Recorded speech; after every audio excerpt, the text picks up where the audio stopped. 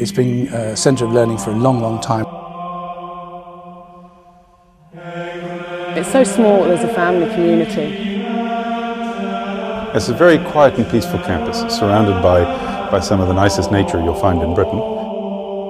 It's a rural setting, I can walk up into the hills. There's a real community. Compared to London, it's just so quiet, it's amazing. Everyone's very friendly. You just get to know everyone. I mean, walking around campus I'll see, say, 50 people I know each day and just say, hi, how are you, how you doing? We are in the middle of the countryside, but we still manage to put on a good few events.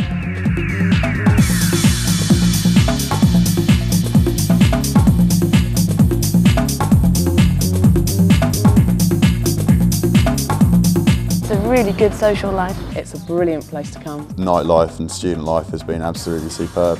There are so many young people here that we kind of transform it. We want a big night out. We often organise trips to Canterbury. 10 minutes from Canterbury on the train. There's plenty of accommodation. It's very pleasant there.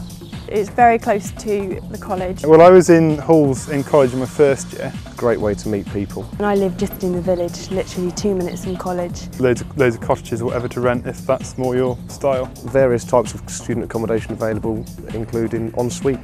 Oh, there's something on basically every night of the week. We have our charity week, There's a lot of sports clubs. a cricket week at the end of the year. The girls' football team have just been on tour in Europe. All the students will tell you they thoroughly enjoy themselves while they're here. My favourite things are the people I've had a fantastic time here. and the community, What you put into why you'll get out. how friendly everyone is. I wouldn't change it for the world.